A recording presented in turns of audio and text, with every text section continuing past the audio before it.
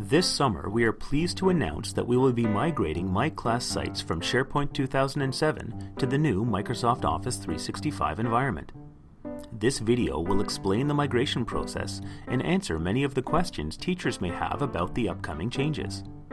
So, when will this migration process start?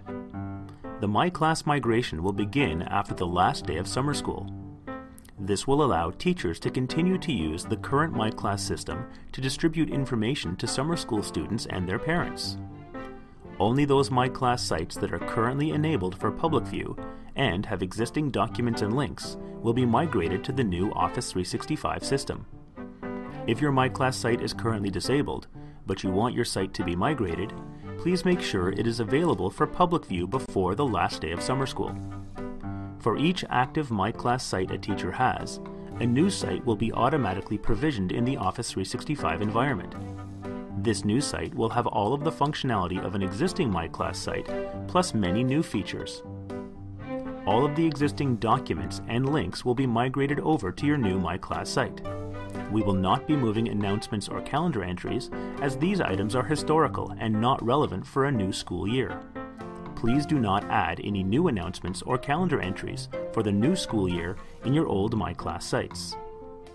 Today, a MyClass site has 3 areas in which to store documents.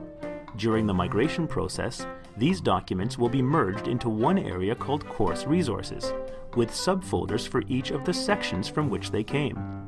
This will make it much easier for teachers to manage their documents in the new environment. The Links area will remain unchanged. All existing links, descriptions, and categories will be moved over to the new MyClass site. Once the migration is complete, teachers will be able to start leveraging the new functionality of their MyClass site. This includes a class blog, wiki, picture library, discussion group, class newsfeed, notebook, student hand-in folder, and a collaborative documents area.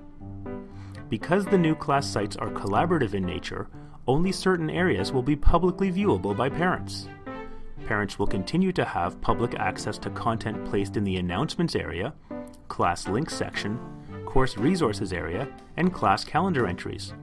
Information placed in other areas within the new MyClass sites, for example, wiki, newsfeed, and blog, will be viewable only by the teacher who owns the site and those students with whom the teacher has shared.